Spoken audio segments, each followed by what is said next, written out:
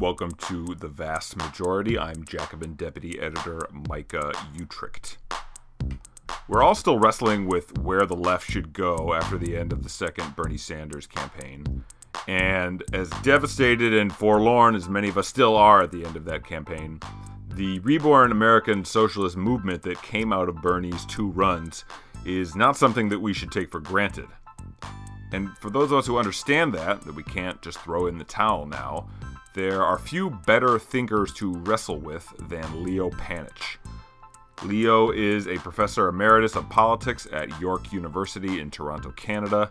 He's the co-editor of the Socialist Register and the author of many books, including most recently The Socialist Challenge Today, which he wrote with Sam Gindin and Stephen Maher, and Searching for Socialism, the Project of the Labor Left from Ben to Corbyn with Colin Lays.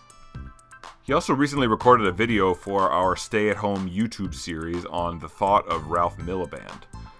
Leo was Ralph's student at the London School of Economics, and there is arguably no single thinker who has had a more substantial impact on us at Jacobin than Ralph Miliband, so do check out Leo's video talking about him. I'll link to the video in the show notes. As I just said, we have a YouTube series called Stay at Home, which some of you are probably familiar with, but those who aren't, it is a YouTube political education series that we started at the beginning of coronavirus pandemic.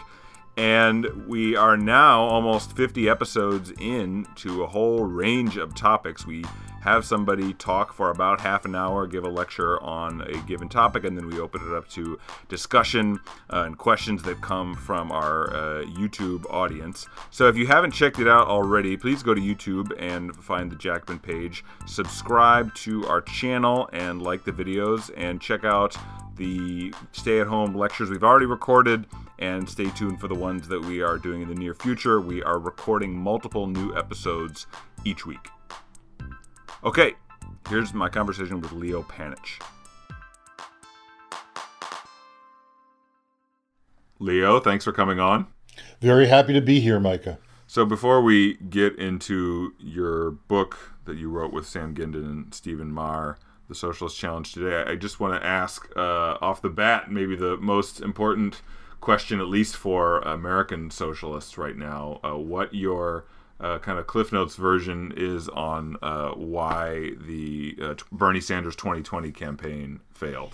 It didn't fail. As someone once said, when people my age say we failed to create a new democratic mass socialist party, they don't say you. They say you didn't fail. You were defeated. And I guess Sanders was defeated by the large number of progressives, liberals, democratic socialists, even pragmatic socialists in the States who, are so determined to get Trump defeated.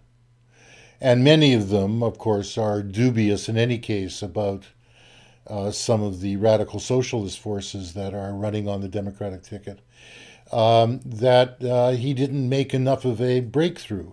But the nature of the campaign and the popularity of it, I don't think you can call that a failure.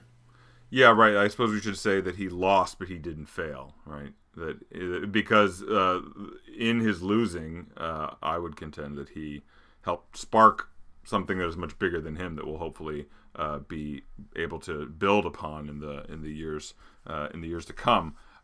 So in this book, you wrestle with some of the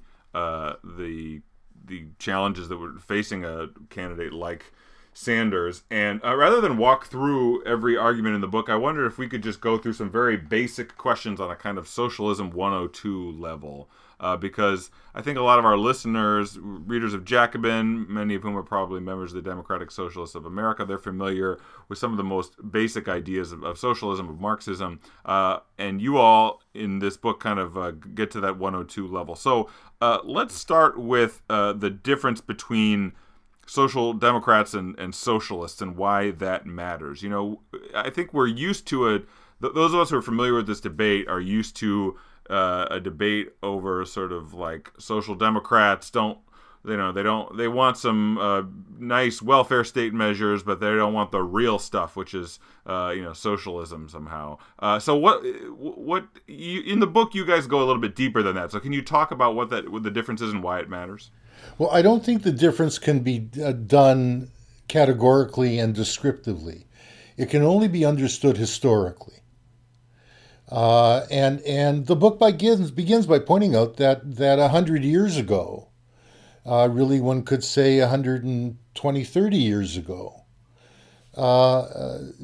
social democratic members and parties and leaders considered themselves socialists quite genuinely. The mass working class parties, for the most part, that emerged between the 1870s and the First World War, were explicitly socialist. What happened within them was that, partly by winning working class men the vote, and it was initially men, they nationalized the working class. That is, workers who didn't feel a stake in the existing state were given a stake in that state by the parties who won them the vote. And that was a cross-class national identity that was created. And then secondly, the people who created those parties and acquired representative positions, leadership positions within them, they realized this wasn't something you do as a hobby. And they started working full-time at this, which meant that they were no longer on the factory floor. They had control over the party press, the conference agenda, the bank account.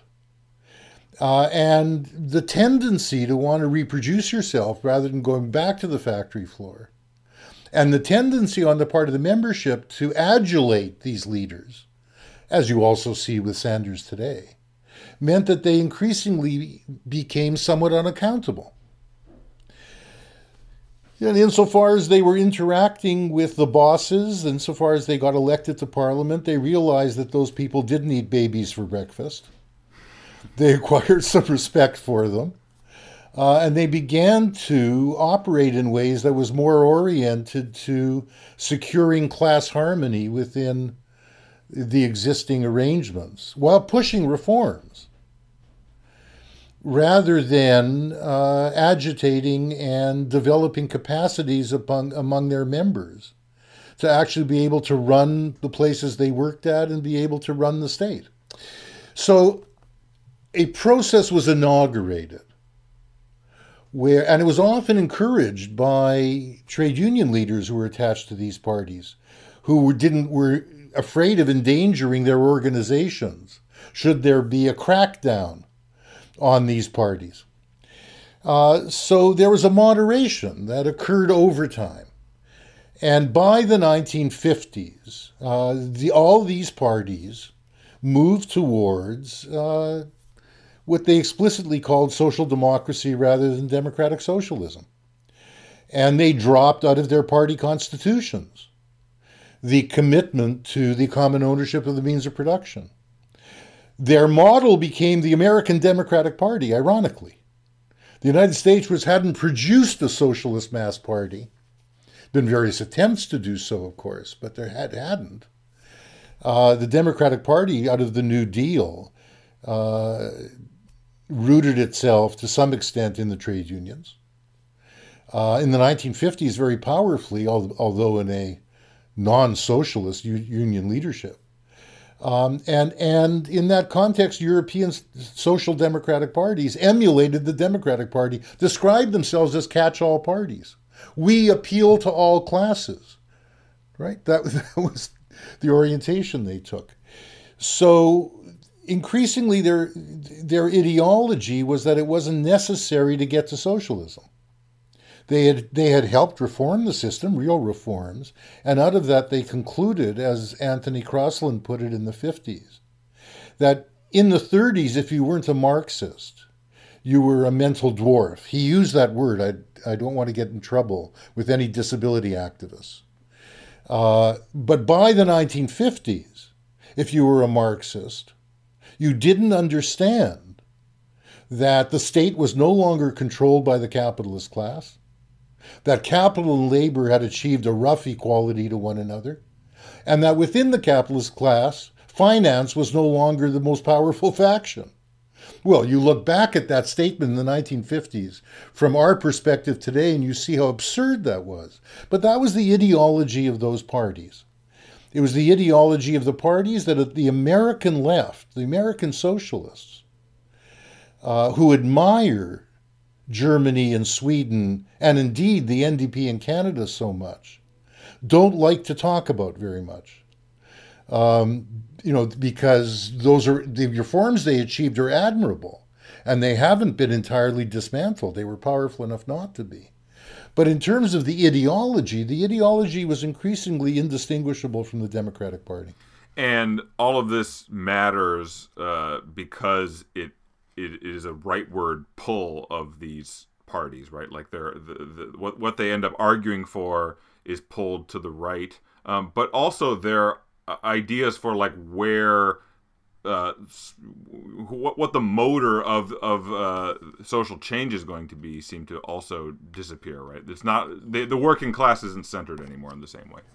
Exactly. They not only mistakenly thought that the reforms that they'd introduced would last forever, which was already clear by the 1960s as capital became more and more internationalized, that those reforms either had to go beyond them or you were going to lose them. And that's what began to happen from the 60s on. People forget that Sweden was the first European country to deregulate its financial system. And it had the first big financial crisis in the early 1990s. So that was part of what was going on, but was also part of going on, exactly what you said, was that they were oriented to demobilizing the working class. They saw strikes, especially wildcat strikes, unofficial strikes, strikes against a conservative union leadership, as something to be not only avoided, but even suppressed. They were very distant by the 1960s from all of the new social movements, beginning with, in most places, the movement to do away with nuclear weapons, since they'd all bought into NATO. The Swedes less than most of them, but most of the rest of them completely. They were distant from the women's liberation movement, from the gay liberation movement, from the anti-Vietnam War mobilizations, in the same way that Hubert Humphrey was. They were Hubert Humphrey. And therefore, who was rooted in labor as well, after all. He came out of Minnesota, out of the Labor Farmers Party, had close links with the unions, but it was an orientation that was more like George Meany than it was a radical young worker on strike in Detroit.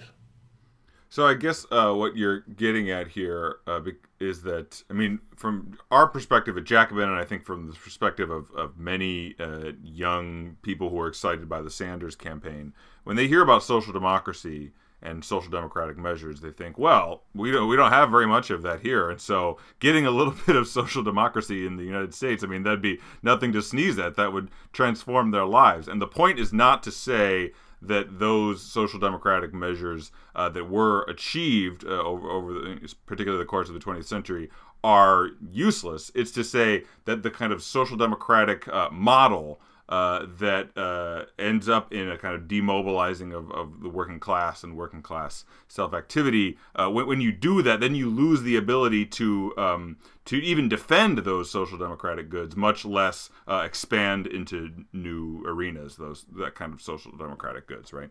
Yeah, that's right. And I think one has to recognize as well that while these were very important and real reforms, and were produced by a mobilized, class-conscious base behind those parties in the 1930s and the 1940s, similarly the New Deal to some extent. Like the New Deal, they were the types of reforms which didn't open up space for further reforms, which would take capital away from capital. In other words, they were constrained by the continuing dynamic nature of a capitalist system, that the reforms weren't oriented to getting beyond. They were oriented to living within that system. And that involved, very importantly, the way the state was structured. The nationalizations, the welfare state agencies were not oriented to democratic political development, to encouraging people to think more broadly beyond those reforms. They were oriented to getting people a certain amount of consumption in a dynamic capitalist consumerized society. Women who were most dependent on the welfare state in the United States, but also elsewhere. In Canada, with our reforms that the CCF and NDP were crucial to getting installed, were afraid of the social worker knocking on the door. They didn't see those agencies as theirs to control and influence. They saw them as agencies of discipline. I don't have to tell you that in the States, but it was also true for a great many programs in the social democratic countries. And that's why, Thatcherism was as popular in Europe as Reaganism in the United States amongst working people.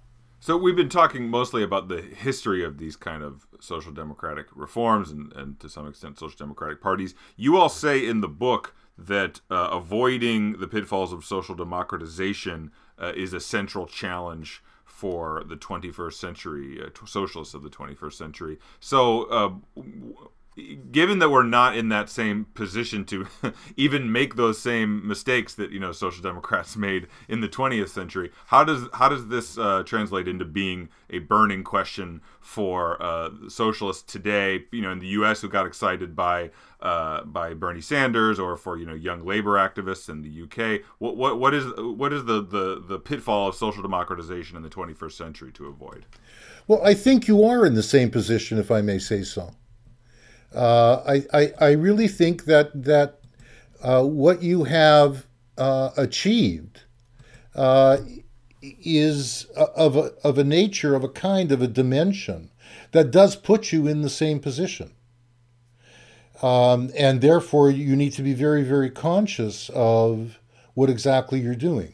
That is, you have put on the agenda, in of all places, the center of the empire, the most radical reforms that go well beyond the New Deal, that have been put on the agenda with a mass electoral support in American history, you could argue. And therefore, it's very, very important that what social democrats failed to do, you now do. Now.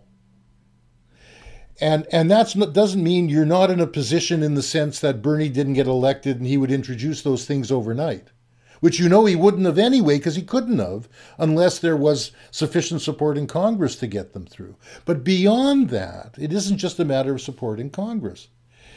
In order to carry those things through, to really make them happen, you would need two things. You'd need a strategy for implementation, which goes beyond would the legislation pass through Congress. It would have to be a strategy for implementation about how you would change the state apparatus, the state departments, the state agencies that would write the legislation for the most part, and that would be charged with implementing it. Those agencies are structured in capitalist ways. That's not to say they're told by capitalists what to do. But if you walked in there, Micah, and said, look, I'm doing this in order to be able to orient this agency towards not being accountable to the need to accumulate capital, the need to get people into the labor market, etc., etc. They wouldn't think you're a terrible person, but they'd give you a broom and tell you to sweep the floor because they wouldn't know what to do with you, right? These organizations are structured in ways that are designed to reproduce the legitimacy of politicians in a capitalist society and are designed to secure a tax base for the state in a capitalist society. So the big mistake of Syriza was that it had enormous debates over policy. But virtually nobody, no matter how far left they were, talked about implementation. Yes, they were aware that we want to take honest people into the state rather than crooks. We'd like to take technocrats into the state, yes, and you do need expertise. But never talked through the implementation dimension. And the other side of this is, while you're doing this, and in a sense the main point of doing this, since Bernie getting elected wouldn't have been enough to do it anyway, is to engage in class formation through making these demands. Building up a sense of class confidence, class identity, in a working class which has been so utterly balkanized and transformed and divided through the massive changes that have taken place in recent decades. So let me stop you there. So you mentioned Syriza, which will be familiar to longtime leftists, but many of the people who got involved in the socialist movement through Sanders, I mean, some of them might have been in high school or middle school when the height of the Syriza fights in Greece were happening. So that's a main section of the book in talking about Syriza, the left party in Greece that eventually was defeated, basically in its because of its unwillingness to kind of get over some of these structural limitations that we're talking about here. We don't need to go all the way into that now, but you mentioned a couple things just now. One, you were getting at the process of democratization of the state, which is something that you all write about at length in the book, the need to transform state structures which are set up in order to not help average working people, but in order to facilitate, accumulation for capitalists. How do you do that, I guess, if Bernie Sanders is limited in how he can use the state because it's so set up in order to facilitate capital accumulation, how do you go about that? Or what is the agenda for democratization, I suppose? Like, does that mean that if Bernie had made it into the White House, that, day one, a kind of reformation of the state or a democratization of the state should have been a key reform that he was a key spate of reforms that he was pursuing, precisely because there was nothing else that he could have gotten accomplished if he hadn't done that from the beginning? Well, not nothing. He could have, assuming he had sufficient support in Congress, legislation could have gone through that would have looked like some of the legislation in the New Deal or some of the legislation that Social Democrats introduced. All of that, those policies tended to get constrained by the practicality of accountants who would say, look, you can't give them this large a benefit because they won't go back to work the next day. So it's partly a matter of, okay, we're going to introduce a guaranteed annual income. We aren't going to be able to introduce socialism overnight.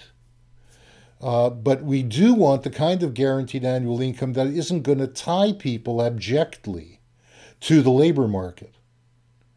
So it's a matter of working out those reforms and the administration of them that give scope to people not to be so dependent on getting a job, and that gives scope to the agencies not being so dependent on private capital accumulation. That is, part of what needs to be done is that certain dynamics of the economy need to be subjected to the criteria of democratic accountability rather than private profit. So, in other words, people in the state agencies need to be connecting what they're doing to a broader orientation towards coordination with other agencies for democratic economic planning. That ultimately is going to mean that the most important of the state departments, the Treasury, which has control fingers in every other department, will need to become an ally in trying to turn the financial system into a public utility. And will be coordinating, and that isn't going to be done overnight either. but will be coordinating the taking over of one of the major banks, or two of them, and developing the interest and capacity with that financial institution to be working with other departments in the provision of the kinds of public investments we need to have a Green New Deal. So, it's democratization in another sense, of course. It's also, for instance, let's take the case of Greece, where Syriza was elected. The Minister of Education was an old Marxist philosopher. Used to write on Spinoza, quite famous guy, lovely, wonderful guy. And he wrote a very, very radical program for Syriza in 2012, a 400-page radical program, which ended with Syriza is not a slingshot whereby the people put us into the state and then we do it all. Syriza is a catalyst for democratic subversion of the existing system. This is very radical language. Well, as Minister of Education, first of all, he was dependent on the existing civil servants even to know what corridor to walk through. Right? He certainly used to go to schools every week. He'd go to a different school and make his common speech. I will help you turn this school into a center of community life. I will encourage you to do it, and I will help you do it. But he never was able to set that an agenda for the education ministry. This was something the ministers said. It didn't change their practice at all. And insofar as it didn't, the people in those schools that he spoke to didn't know how to do this. They needed aid from the ministry to do it. So that's an example of democratization. It's not a matter necessarily of everybody voting on every, debate over what policy will go through that department, although some of that should be involved as well. You previously mentioned the term class formation, which is a very fundamental socialist term, and I wonder if you can talk about, at the most basic level, two of the most important institutions of class formation, the union and the party. So let's start with the union. I think a lot of young socialists know, unions are good. They win good things for workers. They give people wage increases and better health benefits and all the rest of it. The democratic socialist vision of why unions are important includes such bread and butter gains, of course, but it's also about more than that. So can you talk about the union as an institution of class formation in the democratic socialist analysis? Well, look, part of what's wrong with our discourse on the left is that we often speak as though workers have this identity inherent in their birthright, in their genes, whereby they know themselves as a class, they think of themselves as workers, etc. People can think of themselves as men, women, workers, blacks, whites, gun enthusiasts, swimming enthusiasts, baseball enthusiasts, hockey enthusiasts, etc. They can identify in all kinds of ways, and there's no reason, and they should identify in all kinds of diverse ways. But if, given the nature of this economic social system we live in, if the power of capitalists is going to be challenged, the only way it can be challenged is those who produce the profits for them acquire some common identity, some common sense of interest, some common consciousness of themselves as workers. And that's what class formation is about. And what happened in the late 19th century, partly due to the way capitalism developed, was that it took working people who had been driven off the land where they were largely isolated producers with their families, and capitalists gathered them together in large working places, right? That collectivized an identity already. Some of those workers then realized That insofar as the boss was paying them all individually, the guy working next to them may have been earning half as much as he was earning, or twice as much. And they began to organize. And it was that process of organization that begins to create a sense of, yeah, I am a worker in a collective sense. And that's what unions do. Marx in the Communist Manifesto said the first task of every Communist Party is to organize the proletariat into a class. So when you're forming a union, that is what is happening culturally and socially. And, in most cases, in the case of the socialist parties came first before the unions. It was the parties that spawned the unions in Germany rather than vice versa. In Britain, it was the union that spawned the party. Yeah, I think, don't you have a line somewhere that very pithily sums that up, that it says something like, class does not create party, party creates class, something like that? Yeah, that's exactly right. And I don't need to be lecturing people in the DSA about this. I heard this expressed best when I met with Megan Day at a conference in Montreal last May. I had never heard it said better. She got up at this conference and said, look, I'm not in this with the illusion that I'm going to turn the Democratic Party into a socialist party.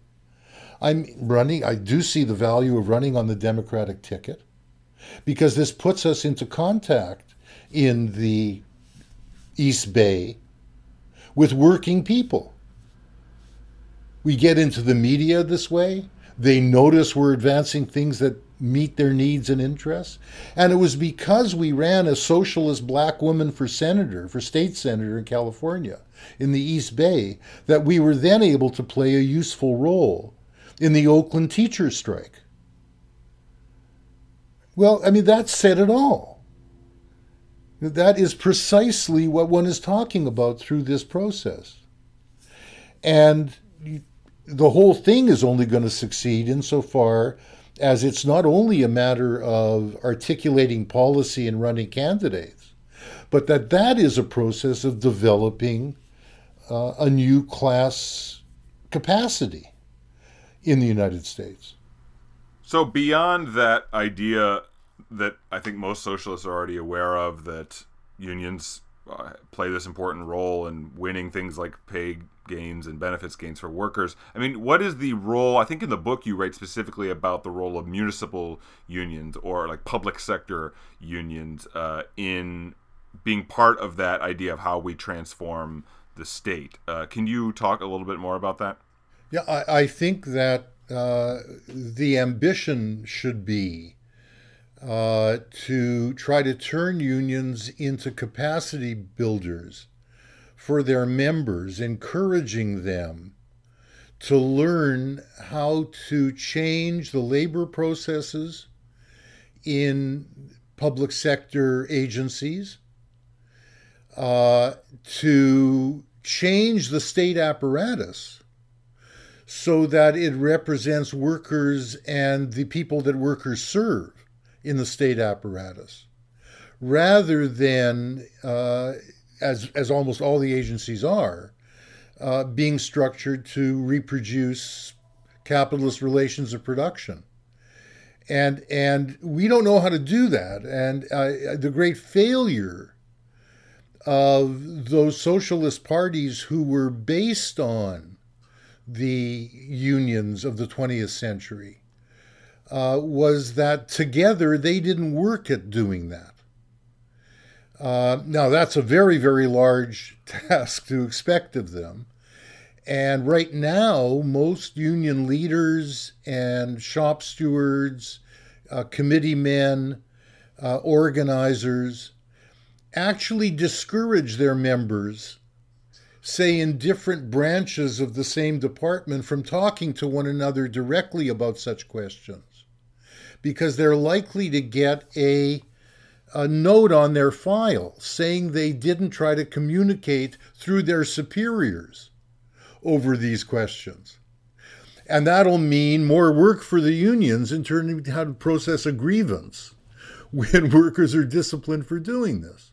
The exact opposite should be the case, of course. Now, that involves changing the unions in very fundamental ways. We often think of the public sector unions as more progressive than the private sector ones, and in some ways they are, but really they're far from what we need in terms of linking up with the people who are dependent on public services and together with them changing how those public services are operated. One of the reasons Thatcherism and Reaganism was so popular was that even single mothers on welfare never saw their income maintenance workers as serving them. They saw them as their disciplinarians. You know, someone who would knock on the door of the apartment and come look around and see if there was an extra toothbrush on the sink. And, you know, with the presumption, therefore, that there was a man around who ought to be supporting them. So I think this is essential in terms of having a vision of what we need to do to change unions to make them into agencies of transformation themselves.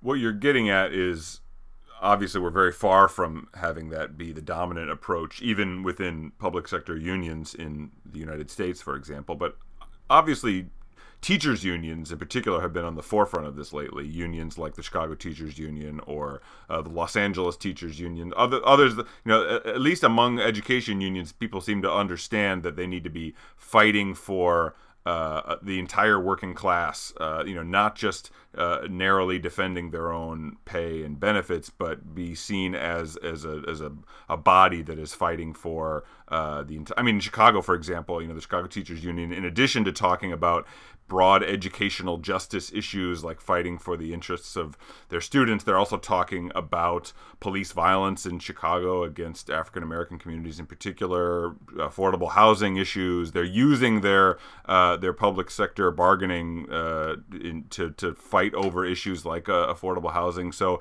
it seems to be that there's some movement on that front. Yes, I absolutely agree, and it's been very, very inspiring. Very, very inspiring. And that ought to be an example for other public sector unions. I used to advocate in the 90s to nurses' unions who were very militant in Canada. And often were going on strike, which illegally, because it wasn't legal for them to go on strike, and winning. That in the next round of bargaining, they ought to make a top priority getting an hour of paid time once a week for everyone on the ward, regardless of whether they're cleaners or they're nurses, to be sitting down and discussing the labor process on that ward. And then the second round of bargaining, they should get another hour of paid time to do that with the patients on the ward. That's the kind of steps that need to be taken. And I entirely agree that especially the Chicago teachers and the Los Angeles teachers have done that. And I think it reflects what can come of people who have confidence in their abilities, who have the status of being highly skilled workers, turning their minds to this. The trick will be to build that confidence amongst people who don't have that status and who are designated as low skilled but are in fact essential. And much of what they do is in fact involves a great deal of skill but isn't registered as such in our educational system. And what you're talking about here is not just about unions being better able to win the kind of fights that they're already engaging in, but it sounds like what you're talking about is unions as a vehicle to become the kind of force that can actually transform our entire society, right? Like prepare themselves for socialism. You could say prepare themselves for a future society or move themselves towards a future society where they're not just using their unions to like react to what the boss is doing to them, but that they are not object, they are subject, right? They are taking active measures to remake how their work and how their society is organized. If they were to do that, in fact, they would be fulfilling what Marx and Engels, perhaps at their most romantic moments, described unions at, which was schools for socialism. And that needs to be the ambition at the very least. Now, that has to be said, this can only take place insofar as more space is created in our political system for unionization.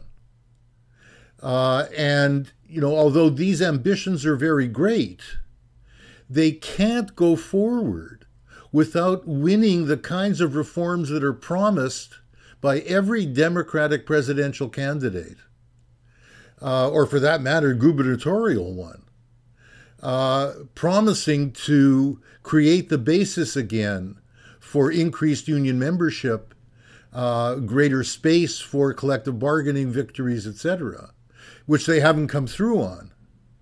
But it's very, very important that we realize that Republican administrations, above all the current one, are above all oriented to restricting that space.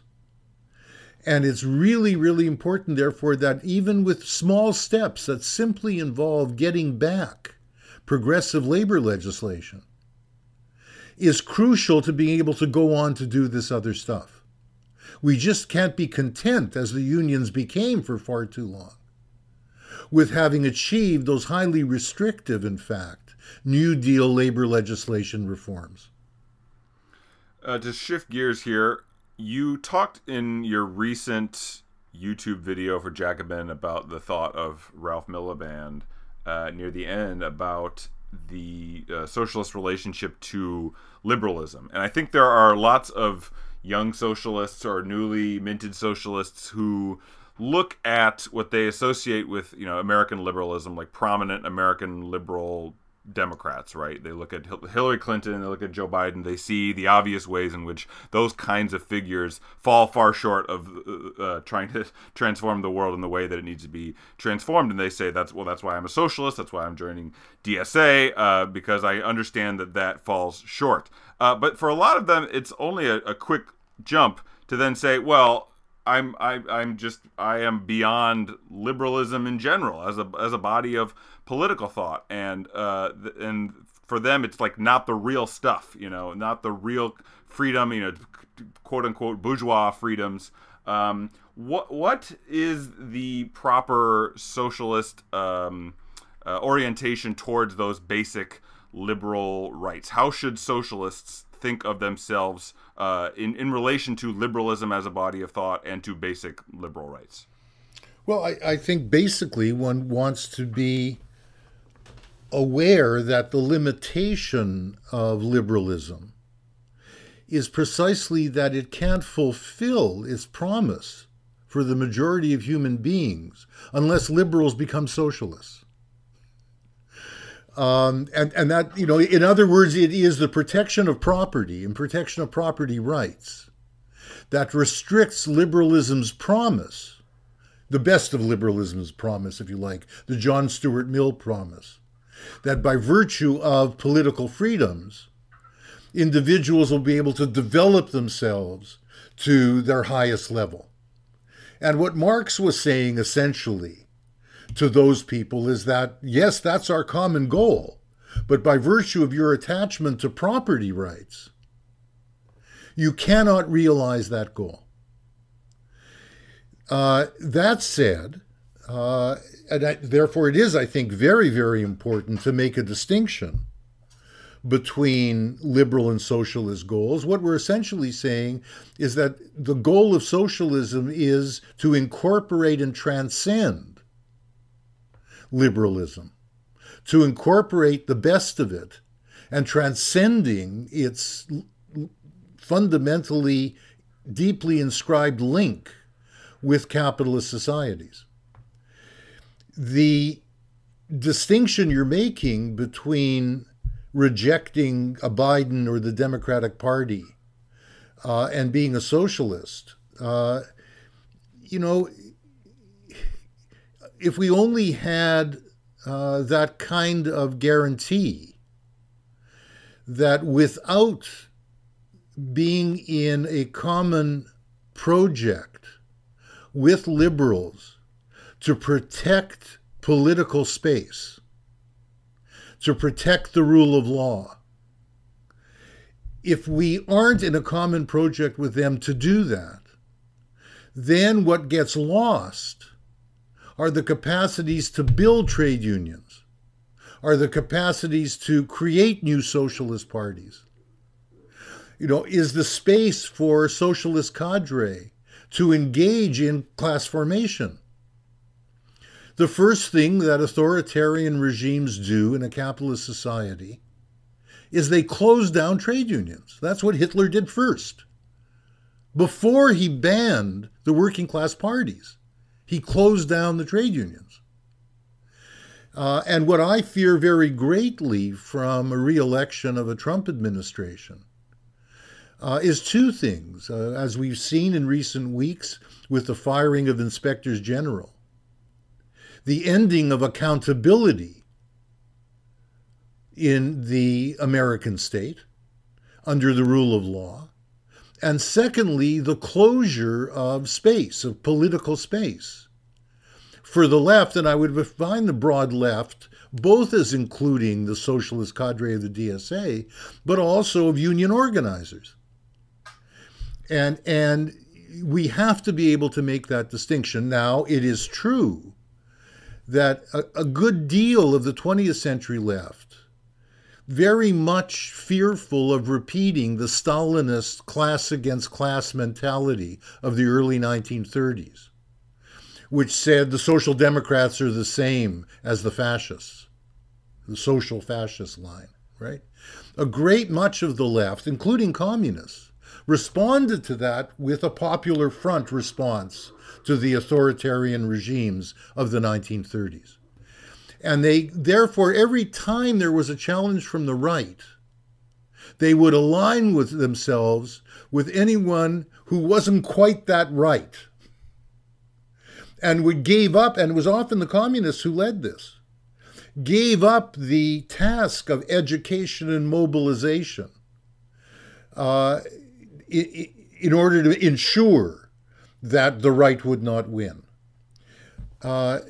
We have to find, and which is much what I was just saying, but we have to find a way to retain that understanding of the danger of losing liberal freedoms, while at the same time not giving up on our responsibilities for political education, above all socialist political education, and class formation. So if the Bidens of this world say, I want your support, but if you're going to talk in socialist terms, if you're going to go public and say we need finally to get the union reforms that Democrats like me have promised for 4 generations, for 4 decades, right? Then I don't want your support. Well, then it becomes a different story, but he's not going to say that. We just have to be sure that we don't swallow that stuff in order not to embarrass him. On the contrary, we need to support him, and we need to say we're supporting him because of these reasons. In that way, we can, coming up to the October election, Americans can both support Biden and educate people on why it's necessary to have Biden in a more fundamental way than just being negative about Trump.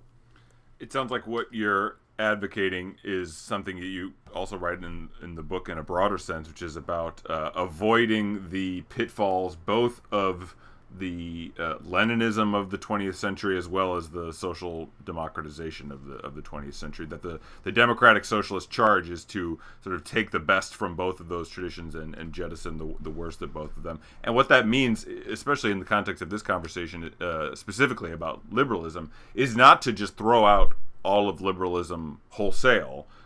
It is to recognize sort of what is essential about it and what is incapable of even carrying out its own task, as even in the terms that it sets for itself, right? And that socialists should not somehow believe that to be a real serious socialist is to toss out all of liberalism. Just like as a democratic socialist, the task is not to just throw out all of Leninism wholesale. No, that's absolutely right, and not least Lenin's understanding of the importance of class struggle. Indeed, the class struggle being at the core of our contemporary societies. I think one has to say that given the polarization that is developing between left and right in the face of the irrationality of global capitalism, given the way that authoritarian forces are developing, I think the chance is great for, if I may use the term, a hegemonic socialist strategy, which presents the choice again as one between socialism and barbarism. And therefore, the case for socialism is presented as an egalitarian one, as one that meets social needs through collective responsibility, but one that at the same time protects freedom of speech, the rule of law, freedom of association, etc. That too, if that's going to be preserved, has to be preserved under the leadership of socialists, or that's going to be lost to authoritarian capitalists. I think that has to be the fundamental appeal, the fundamental ideological appeal we make in the current conjuncture. And I think we will win people over that way. Final question for you. Most of our listeners are Americans. You have written at length in this book and elsewhere about the specific role that America plays in the global capitalist system in the 21st century.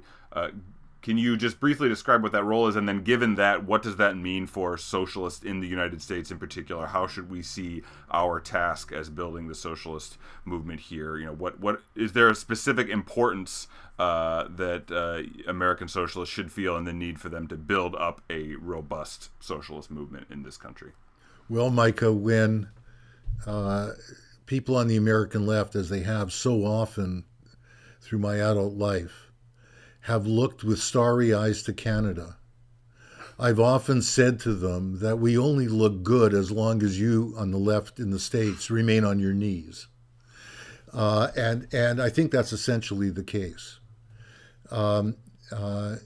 Insofar as people have looked with starry eyes at us for having a social democratic party or greater union density, etc., it's because the American left, in the balance of the class struggle in the United States, has been often so marginalized. That said, what has happened with the Sanders insurrection, the growth of the DSA, the type of union activity we've been discussing in Chicago and LA, etc., proves to me that the American left is capable of blowing past the kind of reformist stuff that they look to in Canada and being so impressed by. Maybe you haven't been constrained by social democracy to the extent that we have, holding on to this little foothold electorally in this third party that we have in Canada, or even the major parties in Europe. And if that happens, if you continue to build on what has been set down in the last 5 years, I really think what you'll be doing for the world needs to come into the equation. You can't change the world without changing the balance of class forces within each nation state. That is where politics are located. That is where bourgeois society is located. It's located within the framework of nation states, no matter how global it gets. The American state, as Sam Gindin and I tried to show in The Making of Global Capitalism, through becoming an informal empire in the second half of the 20th century, was the key state involved in the making of global capitalism. If the American left is going to be able to shift the balance of class forces in the United States, that will have a knock-on effect on class struggles everywhere else in the world. And it'll create space for class struggles everywhere else in the world. We will then have to learn to cooperate with one another, beginning with cooperation around joint capital controls, so that capital that tries to escape one country where there's a powerful left is not allowed to take that capital into another country to escape those capital controls. Those are the type of immediate arrangements we'll need. But we'll also need to inspire one another in all kinds of ways. We need to be, I think, sober about this. One of the things that disturbed me most about people going down during the social forums to Brazil was they'd come back and say, oh, everything's wonderful there under the Workers' Party government. And they sounded somewhat like Sidney and Beatrice Webb, the famous Fabians who went to the Soviet Union in 1935 and said, I've seen the future and it works. No, it's our responsibility to look soberly at what's being done at each country, including the United States, and come back and say, look, this is the trouble they're having. These are their limitations. This is what they're running into. We need to learn from their mistakes. We must not only be inspired by one another, in other words, and we'll definitely rely very heavily on what you do in the States. We also need to take it upon ourselves to be critical of what you do in the States. Because only by being critical of what you don't accomplish will we be able to accomplish more in our own country.